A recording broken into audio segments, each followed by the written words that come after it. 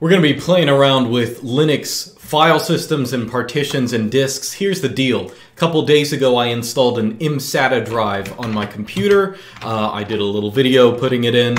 And now I actually have 3 hard drives on my computer. And now that I have 3, there's some things I need to move around. There's some things I need to optimize and stuff like this. So this is what we're going to be doing and talking about here. So to be clear, I put in a solid state, an mSATA solid state drive. It's around, on paper, it was 256 gigabytes. Here it is here. You'll notice that, of course, I just ran lsblk to look at my block devices. It has no partitions on it, just this drive here. And I have 2 other hard drives. One other one, my SDA here, it's also a solid state drive. It's a normal size, 2.5 whatever size drive. On paper, it's supposed to be 1 terabyte. This is what I have my main system on. And again, it's a solid state drive, so it's nice and fast and stuff like that. I actually have 2 partitions. One is my root partition that, of course, is mounted at, root, at slash. That's where I have all my operating system. It's only 30 gigabytes. I think it's around, let's see, I think it's around half full right now. Yeah, it's around half full right now. And I also, that's just because I removed a bunch of Pac-Man caches and stuff like that. It originally was like pretty close to 30 gigabytes, so I was cutting it close. So I need some more room for that. And at the same time, I also have a home partition, which is nearly full right now. I need to clean a lot of stuff out of this, but it is part of my main hard drive as well. You'll notice additionally, I have one other drive here, and this, I should show you. So of course, all of this is, my laptop. You got the mSATA that's around here, you got the hard drive that's around here, but I also have a little base here, and ThinkPads can come with bases. I can of course take this laptop off, and when I get home I can plug it into my base. Everything's already plugged into the base. But the nice thing about those bases is you can actually hook up an extra hard drive as well. So I have a 2 terabyte drive here that I actually keep most of my, I don't know, like videos and media and stuff on. We can actually look at the content. Notice that all of it is mounted to media, and I can check that out. We can look at the contents here. I have like the directory that's creations. That's like my YouTube videos and source files from my videos. I have a backup of my mail. And I have movies and television that I've downloaded over the years. You can actually, I have a lot of this stuff. It's filled up, I don't know, a lot. Just a lot of space over the years. So I need an extra drive for that, so that's why I have it. Now notice again, it is mounted to /media, but a lot of times I want a more convenient location for that kind of stuff. So actually, if you look at my main, my home directory, I have this videos directory, and inside of that I actually have a movies and a television subdirectories, and those are actually just shortcuts that link to this. Link to that drive, link to the directories on that drive. Now, I'm going to be moving some stuff around in this video and deciding how I want everything mounted. Now, on Linux, when you have multiple drives, or well, really even when you have one drive, there's one particular file that's highly important, and that is fstab, etc/fstab. I'm going to open this file up. Actually, let me move my head down a little bit because we might need the whole screen. So the fstab file, if you've ever installed Arch or any other minimal install distribution, you've seen this file. You have to generate this file. Basically what each of these lines here, they are telling Linux where to mount your drives. So for example, one of our partitions, this is the one, its unique identifier looks like this. Each partition is going to have a UUID, a unique identifier, and it's going to be mounted to / to root. Here's our home directory, and here's also my media directory. The only thing important to note here is that it has the no fail option, and that's because, when I don't have my computer connected to its base, I don't want Linux to say, hey, I couldn't mount this drive, so I'm not going to bother to start. That's what that's about. If you want to learn more, you can read the Arch wiki or something like that. And I also have a line here for mounting SD cards, which is not actually based on UUID. It's actually based on the device location because really you only have one SD card slot. So there's no reason to have more than one. Anyway, That's not super important here. So in this video, here's what I'm thinking about doing. Let me just sort of talk through what I'm thinking about. So I want to move my operating system. So again, my operating system is on this partition. I want to move it to this mSATA drive. Okay, I want to have a new partition on this mSATA drive, and it's going to have my entire operating system. And there are a couple other things that I want to move over. For example, I have, actually, where is it? So I have a copy of the Monero blockchain. It's at least a pruned copy of the Monero blockchain. And blockchains can get very big. Actually, let's see how big this one is in local share bit Monero. I'm about to type but Monero. It's around 30 gigabytes, and it's only getting bigger. So I was thinking about on this new drive, it's 256 gigabytes. I'll have my new operating system, or I'll copy over my old operating system, and I'll have maybe a copy of the Monero blockchain. I honestly have enough space to maybe have the Ethereum blockchain and some other stuff.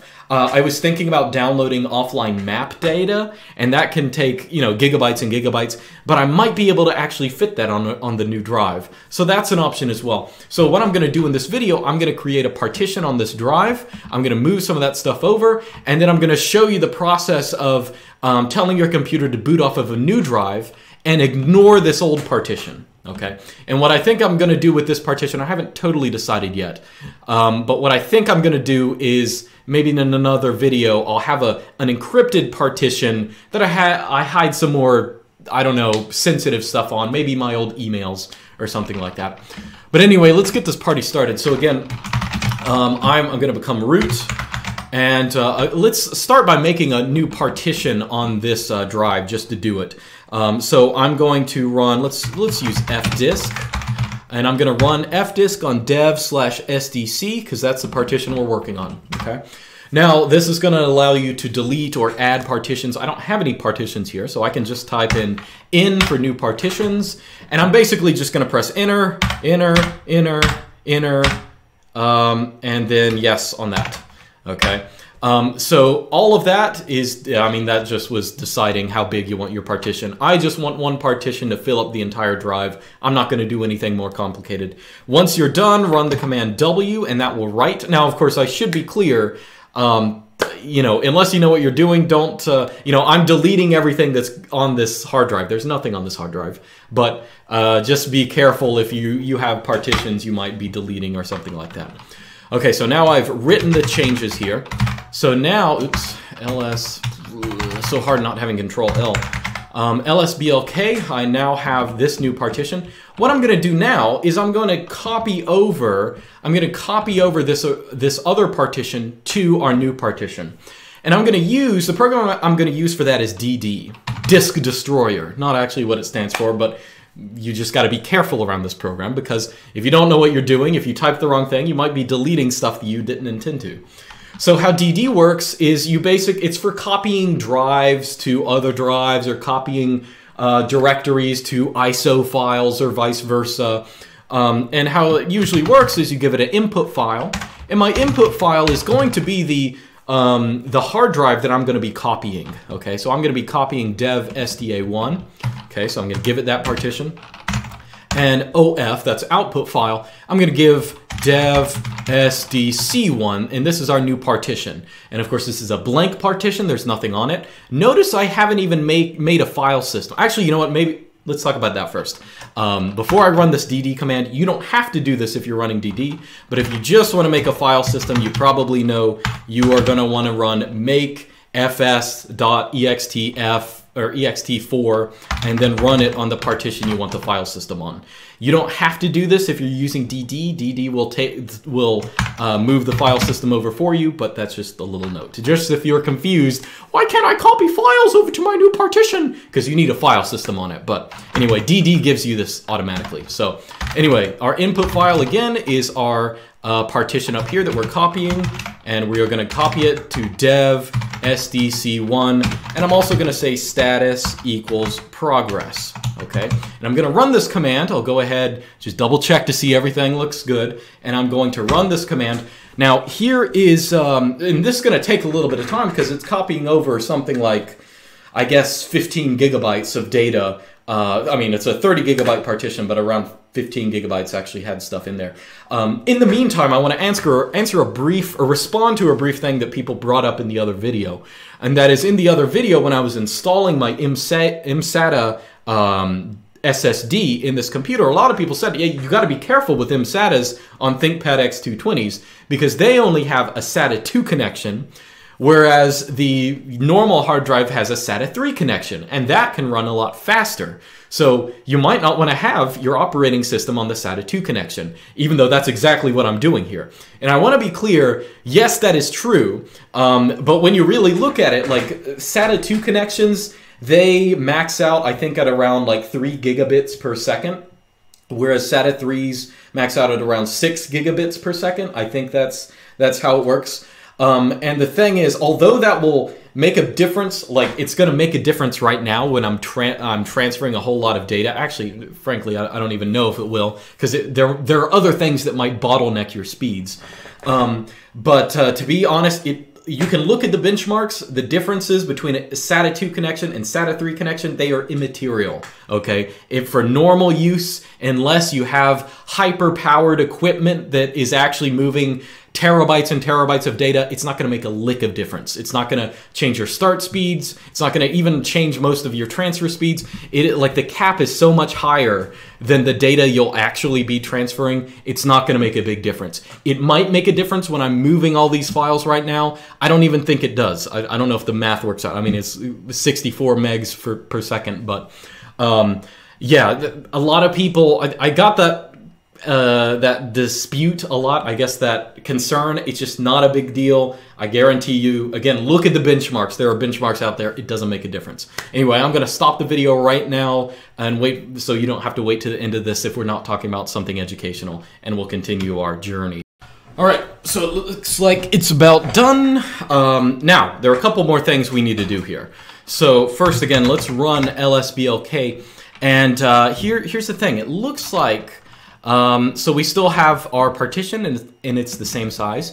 But one weird thing that's going to happen if you start trying to copy over, let's say you try and copy over 50 more gigabytes of data into this partition, something weird is going to happen. It's going to say there's no space on this drive. That's because there's a sense in which it has also copied over some information about the partition. Specifically, it's sort of this new partition that we've moved over, it thinks it's only 30 gigabytes. So we actually want to tell it to be resized. So the thing we're going to do now is we're going to run resize2fs, and we're going to run it on that drive that we just copied everything to, dev sdc1. Okay, oh yeah, you gotta, sorry, you gotta run e2fs first. I always forget this on the drive, and this will just take a second. But then, yes, fix. Okay. Now we can resize it. And I don't actually know how. Okay, yeah. I think that's all you have to do. I feel like I was expecting it to be really long. So now we have, with this command resize2fs, we have now told it, oh, you know, you're not really just 30 gigabytes. You're actually 238 gigabytes, 0.5. Okay, so that's one thing we need to do. Another thing we need to do, and this might actually, I don't actually know, if you rebooted your computer right now, I think you might have some kind of error or kernel panic. I don't know, because here's why, okay? Run lsblk, but run it with the F option. And look at this. So F actually lists out some more stuff, including your UUIDs from all of your drives. Now, UUIDs, you know, one of the, I'm not exactly sure what UUID stands for. I don't know, like some kind of unique ID or something like that. I don't know what the other U stands for. Who cares? Who cares? But the important thing is every partition has to have a different UUID. When you create a file system, it's going to just create this random thing that, you know, you expect never to see in any other partition. But since we use DD to copy over this entire partition to a new thing, it actually has the same UUID. And that's going to cause problems because when your computer boots, it's going to be looking for a particular UUID. I don't exactly know what it's going to do. It might just pick whichever one it finds first. I'm not going to reboot my computer and find out. We got to fix this little issue. Okay, and how you do that is with the tune2fs command. And with that, you can look at the options actually. It allows you to do some different stuff, but the thing that we care about is the capital U option, which I don't see here. It's probably right in front of, oh yeah. You can change your UUID here. So what we do, again, we're working on SDC1. So we're gonna say tune2fs, capital U, and then say random. You could actually give it an actual UUID you want it to have, but that's frankly a bad idea unless you're doing something programmatic.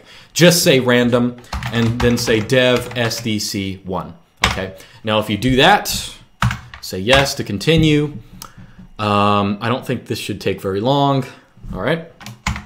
So now, actually we'll just run lsblk with the F option. And we now see, although the UUID used to be the same as this one, it was starting with 59. It now starts with 94. Okay, great, that's perfect. Except for it isn't perfectly perfect. Okay, we're not done yet. We're just getting closer. We're always getting closer. So here's the deal. Now we have our installation pretty much moved over to this partition. We could reboot, but it's not actually going to boot from this thing. There are a couple more things we have to change. Specifically, I'm actually going to mount this partition, SDC1. I'm going to mount it to MNT. Okay, so now we can actually look and see, just to validate that all the stuff is supposed to be there. We can look in there and see, hey, look at all those directories. That's probably a Linux file system. So yeah, that's what we want to see. If you saw nothing there, that would be a problem because you had some trouble copying stuff over.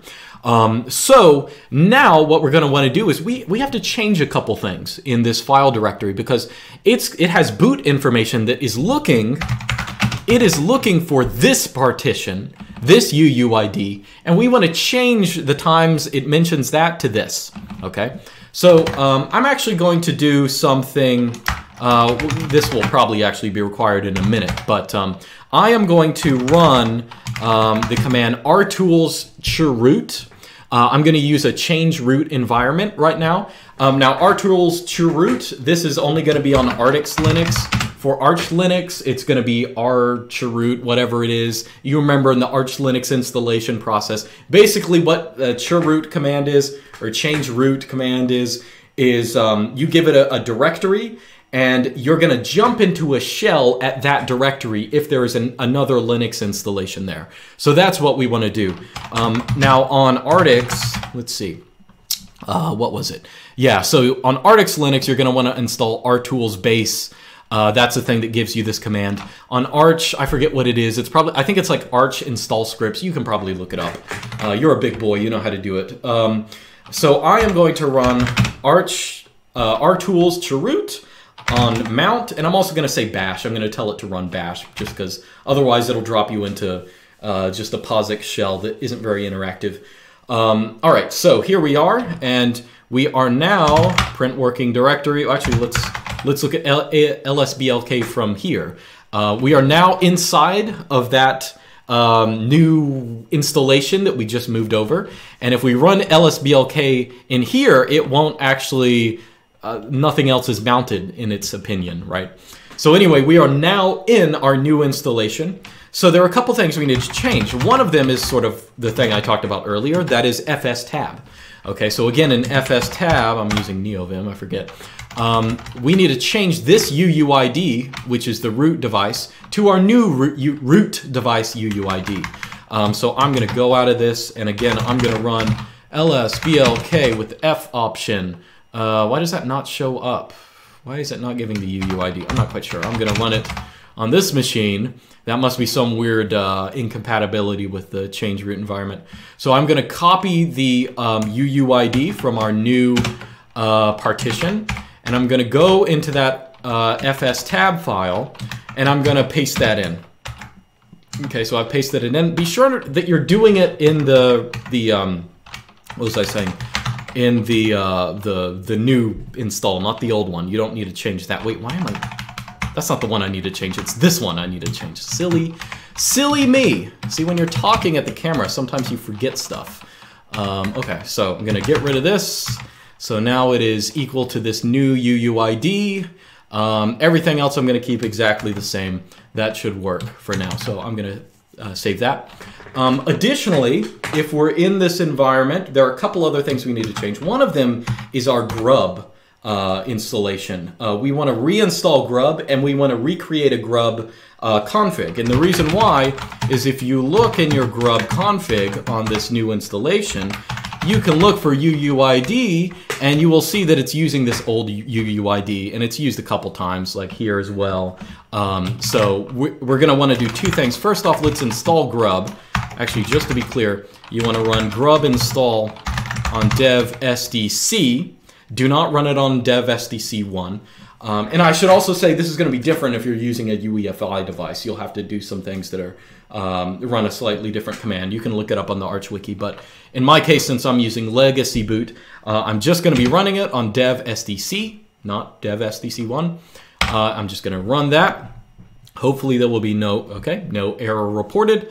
And then I'm going to say grub-mkconfig, and that is going to remake that config that I just opened that had the wrong UUIDs. Okay, so grub, make our config. And that'll take just 1 second. Warning, blah, blah, blah. Who cares about that error message? And then just to double check, let's look at that grub config. Let's look at our UUID. Oh, look at that. Our UUID now begins with 94. It's our new root. Okay, so now here's what I'm going to do. I'm going to exit out of all of this. I'm now going to restart my computer, and here's what I expect to see. Actually, let me go ahead and unmount that drive, just because why not? Here's what I expect to see. I expect to see this will not be mounted anymore because we're not going to be booting off of this system. We're going to be booting off of this one. This is going to be mounted to root. This is not going to be mounted, and then the other stuff should be basically the same because we're using an FS tab that is looking for those directories. So now, or file systems or UUIDs, whatever. Okay, so now I'm going to reboot, and let's hope it works. All right, I'm back, and everything looks exactly the same, but that's what we expect. Let's see if it's worked. Look at that. Okay, so now our root is actually our new installation. We could actually delete our old installation on this wimpy, 30 gigabyte drive or 30 gigabyte partition. Doesn't even matter. We could do a lot of different things with it. So now we're basically there. Now I do want to be totally clear. On some of your computers, you might need to, in the BIOS settings, manually say, okay, start from my mSATA drive or my new drive, whichever drive you're moving to. You want to boot from that, obviously not your own, because it might be that your BIOS is going to be looking for this, some way to boot off this drive before it gets to this. You just want to make sure that it has the drive you want has priority. Okay, so anyway, so now we have that. Now I'm going to start moving over the things that I want. So as I mentioned before, so I have a copy of the Monero blockchain. And I want to move it over to, like this. It's currently on my home partition, taking up 30 gigabytes of space. I want to move it to this place because now there's so much room. I think where I'm going to move it, I'm going to become root here. I think I'm going to move it to user share and then Monero or something like that. And notice its location now is local share Monero.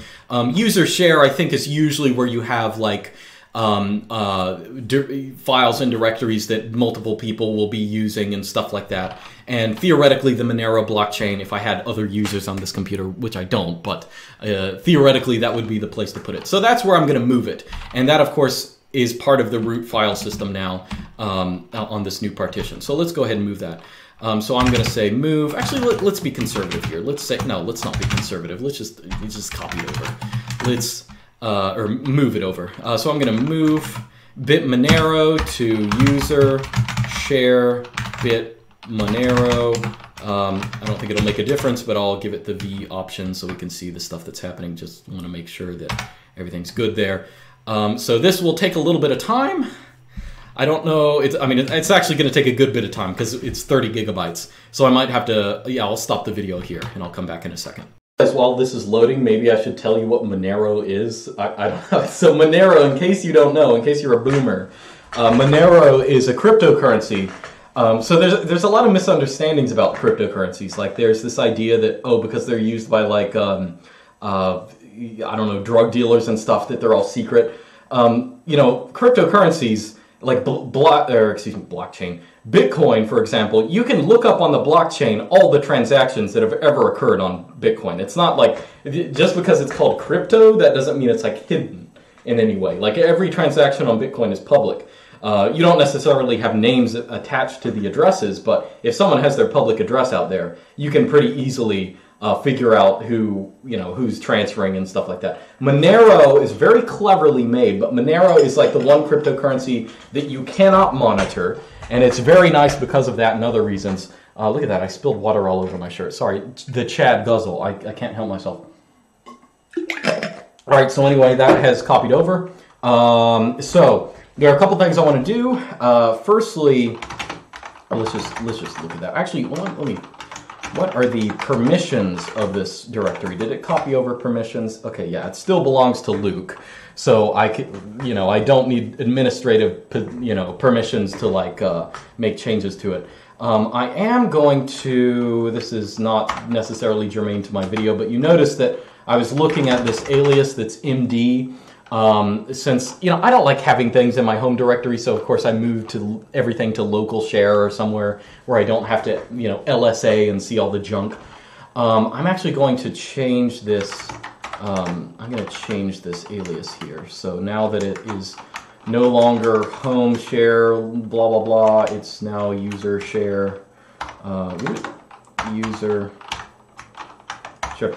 You know what, is it actually pronounced user? I never really thought about it. I've never heard I know it's a total new friend thing to pronounce this as etc. or something like that. It's Etsy, kids. It's Etsy. But I never really thought about USR.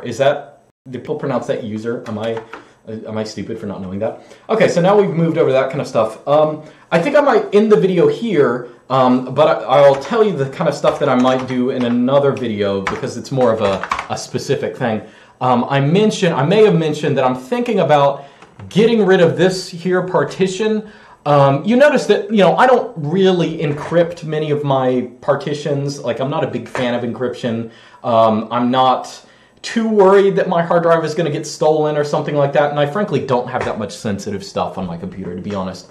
But I think in another video, I will turn this partition into an encrypted partition.